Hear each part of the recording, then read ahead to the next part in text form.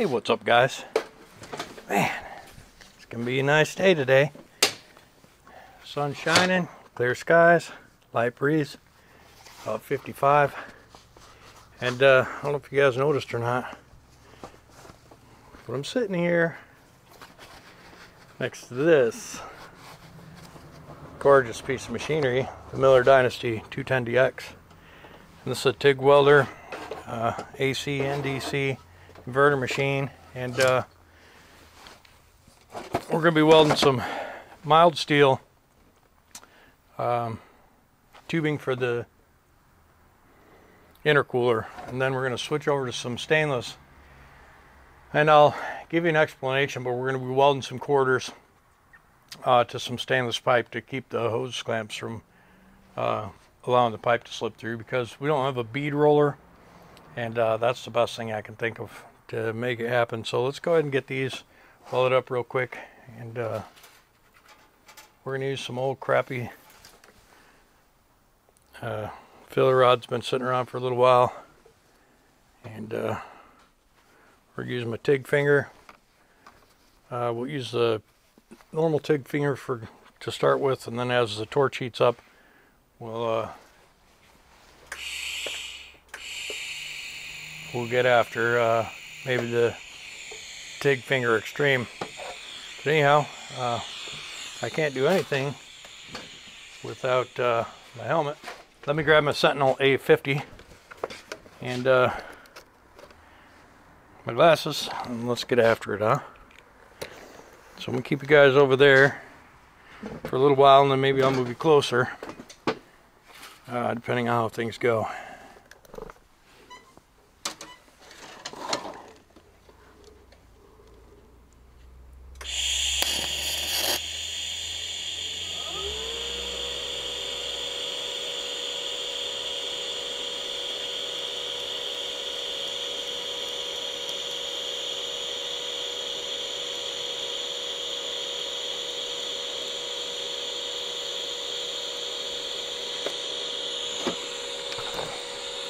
Now the biggest problem with me welding is I'm blind.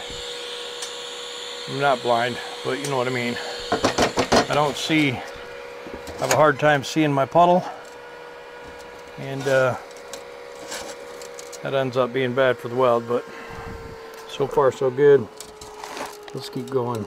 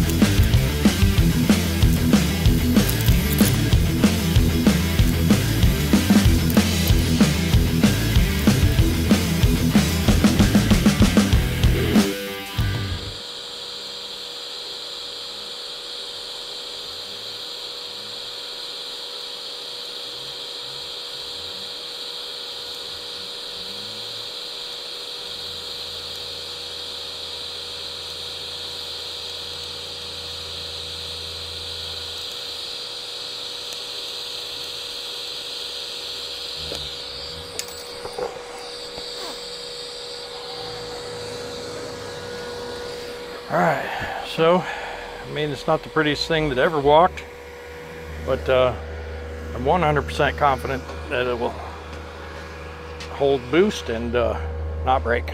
We'll be back. Now this one has a bit of a gap, so we'll be doing the lay wire technique, and use the same voltage, same amperage. We're just going to pulsate the pedal. We'll lay this wire in there and go to town.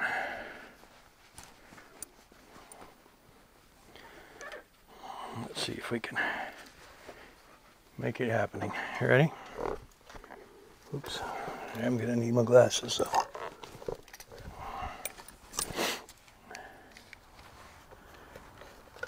All right.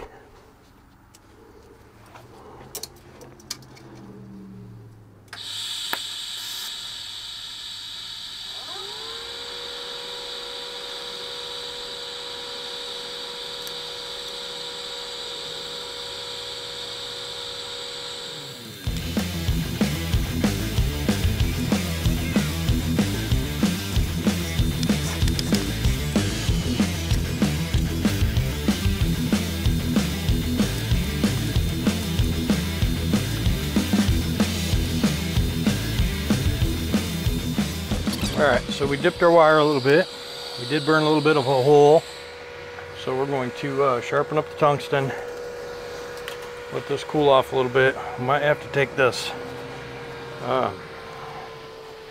in here off because we don't want to melt that. It's the only one we have right now. Get this tungsten sharpened up.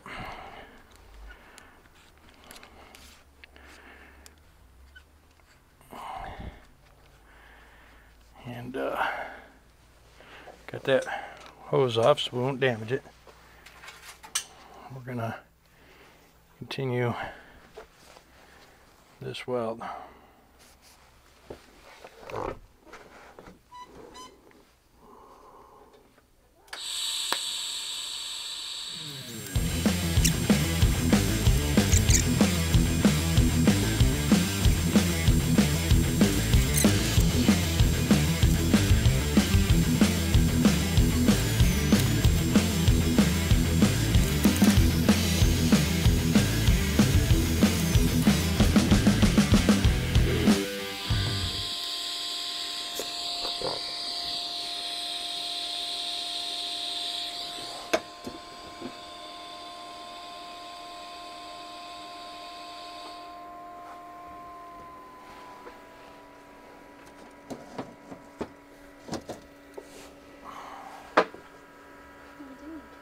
None. This pipe getting hot quick.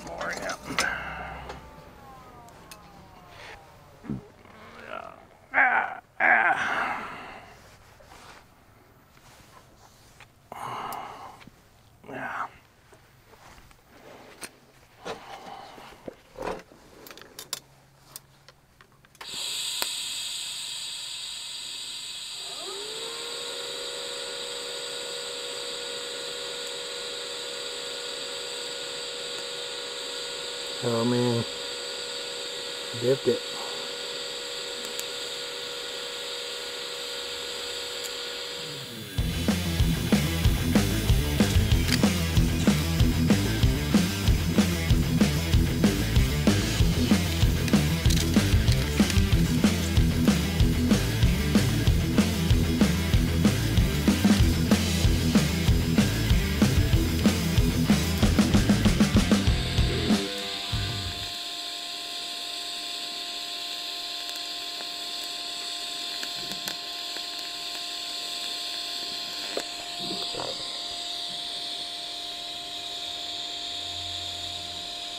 Okay.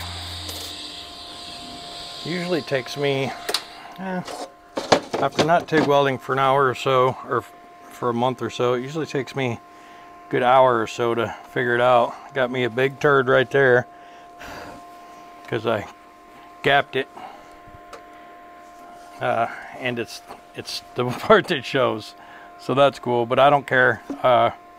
You know, it'll hold. My other welder's down, so I did what I could do. Hopefully it doesn't leak real bad. Looks like it could have a little leak right there. But what we'll do is we'll run it, you know, because why not?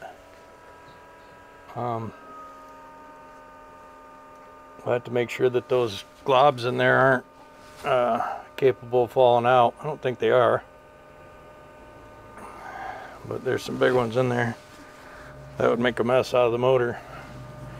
So we'll get a chisel, just make sure those won't come off. Maybe we'll reach in there with the file belt sander.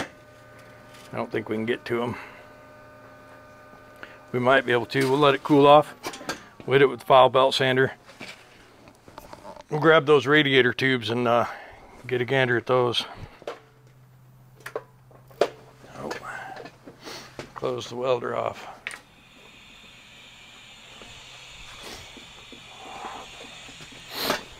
We're just going to tack it. We're not going to get excited and do any craziness. We're going to use the same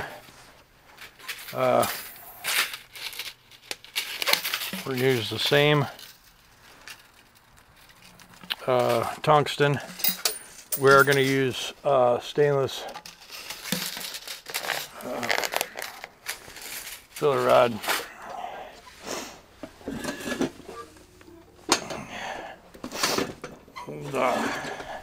Heads or tails? Heads.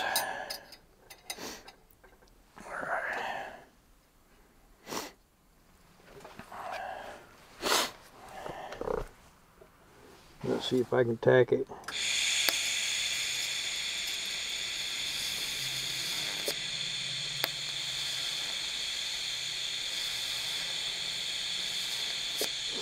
We might not need a filler rod.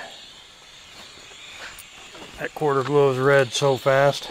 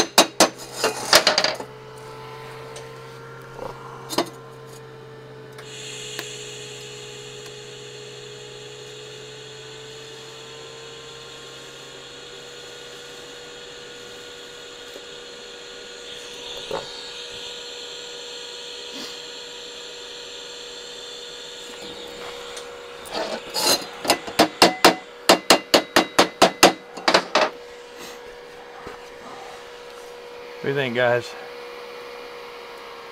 I don't even need any filler rod.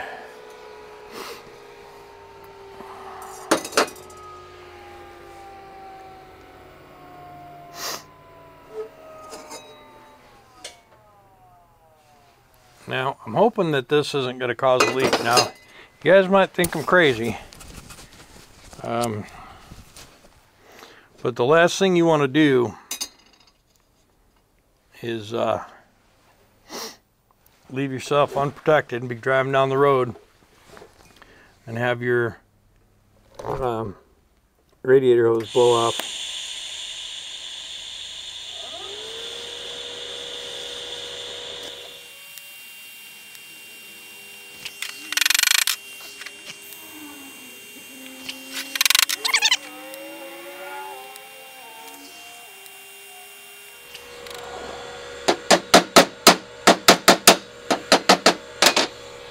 I did melt a little bit of the quarter away, so I had to touch it up a little.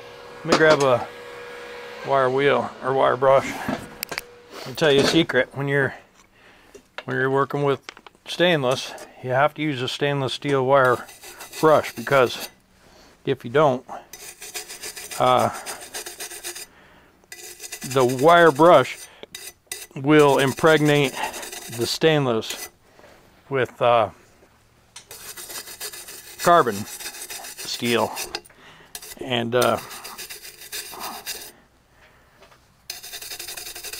and it'll rust. So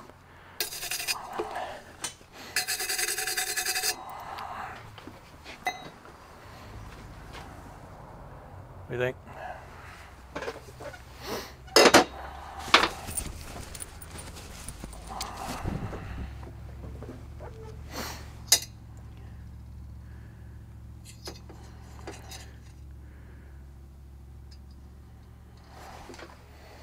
All right.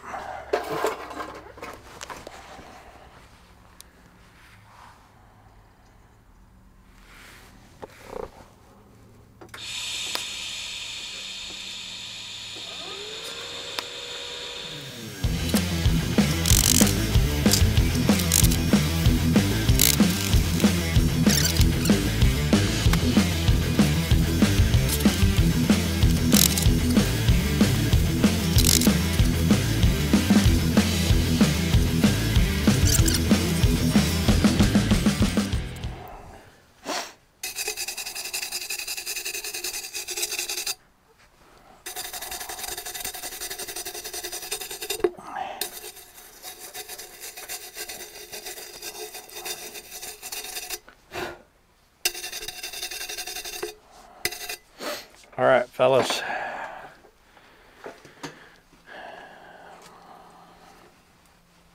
Okay, now we're gonna turn the welder off, go install this pipe, see how we like it. Then we'll take the top one off and bring it in. We'll get some more quarters. We'll do that one up. Let's see.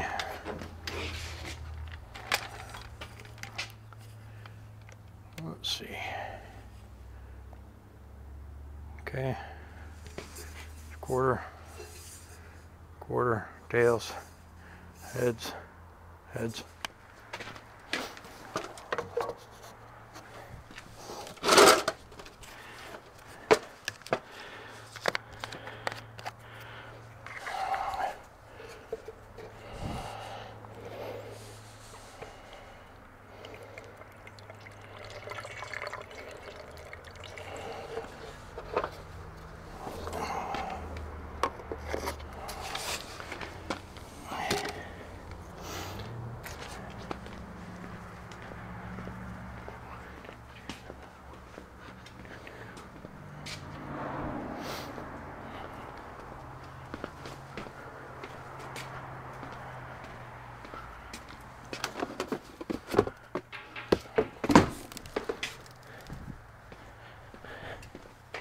So this coolant, expensive as hell. So we're gonna get a drain pan and have it ready just in case something is out of sorts.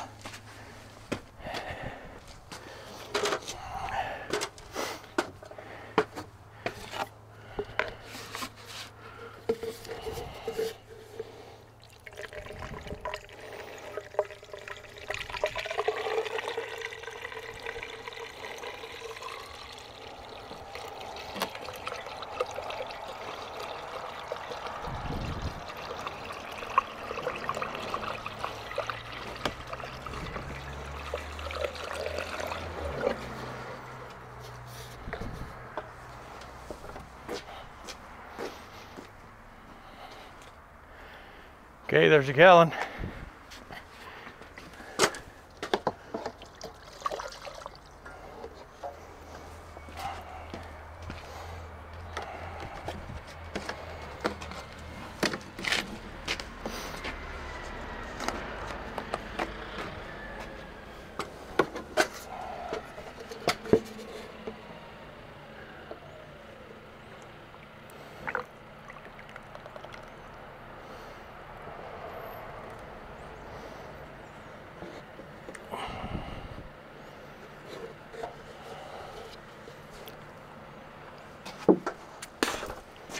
Tell you what, should look just like tranny fluid.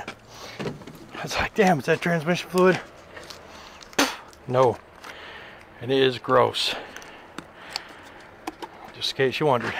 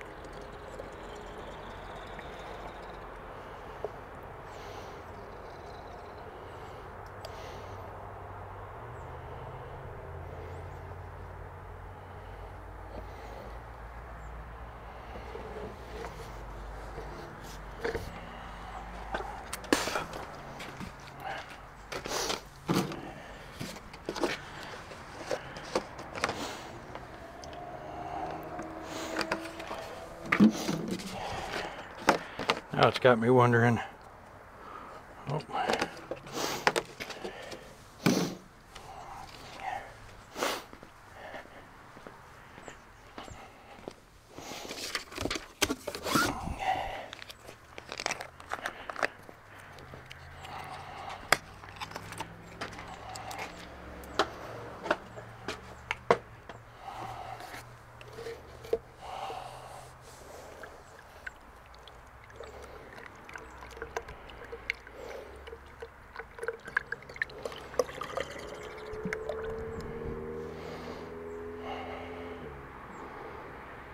Oh, this is Pro Series.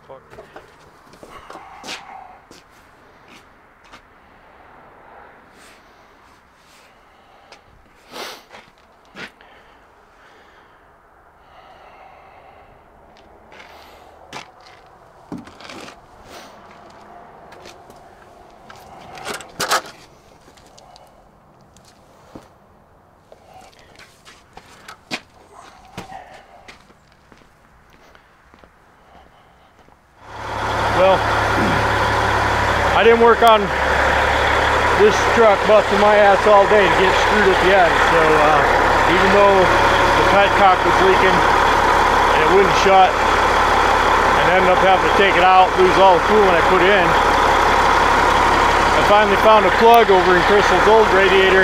Plug that. You don't need a petcock in there anyways. So that hole's been plugged. Well, I had about 6 gallons in it, and I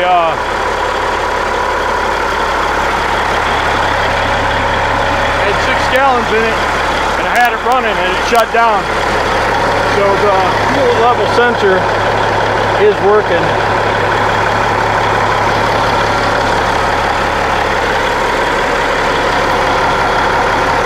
think I'll leave this cap off for a little while.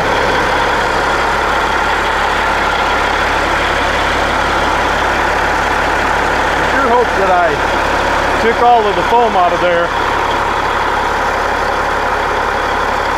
I think I did. It would be super unfortunate if that was not the case. I think I remember seeing up in there, I know I took the one out of up there, the radiator wasn't plugged. So worst case scenario is it starts running hot. Now, I got to take the oil cooler off, see what's happening.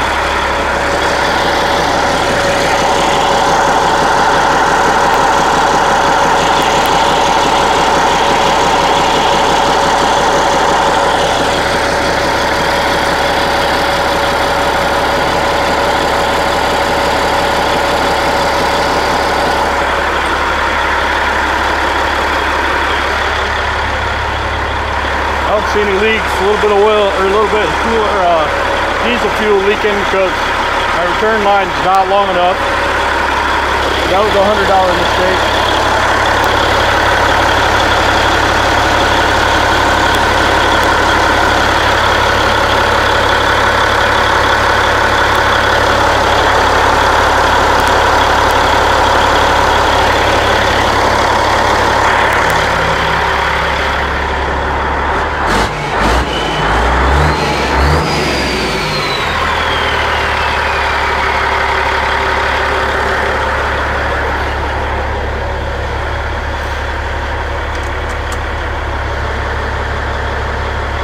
Got no horns. It's charging good. It's got good oil pressure. We don't have an amp gauge working. We don't have a boost gauge working. We don't have a fuel pressure because it only goes to 60. But air's right at 125, so that's good. I didn't hear the dryer purge, but you know, it's okay. Oh, there's two. Oh, that's inches mercury for that, okay.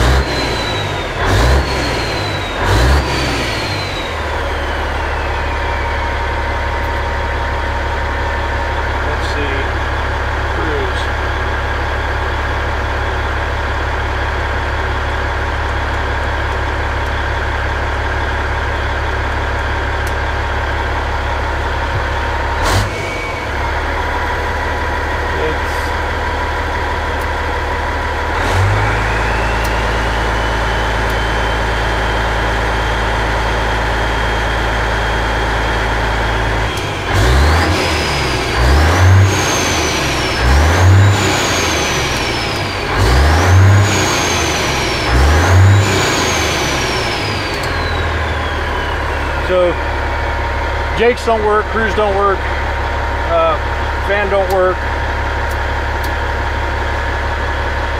So that's cool.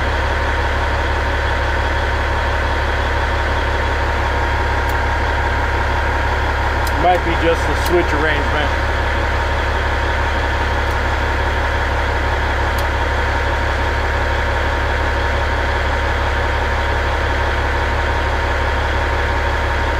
Also, the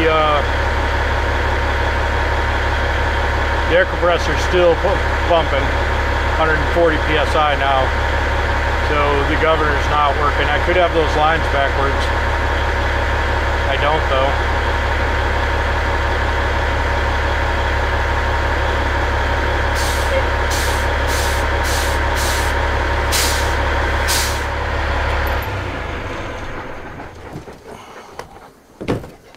Well, I mean, not bad. It's not overheating. Of course, it's not hot out, but you know, the water got warm but not hot. Fan doesn't work. No surprise. We still need one clamp for the one side of the turbo pipes. But you know what? I'm super happy with the way it's going. Cooling system, check. Fabbing up the pipes for the intercooler, check. Need one clamp. Need to replumb in the manifold pressure gauge. Do the coolant. There's a water temp gauge right here in this downpipe, and then there's a coolant, the engine temp gauge that needs to be hooked up on the motor itself. We'll do those on Saturday. We'll do that clamp on Saturday. We'll talk to the wiring guy about the jakes. We got to find the clutch switch and put it in, and you know, but so far so good. Don't forget to like, comment, subscribe. We'll see ya.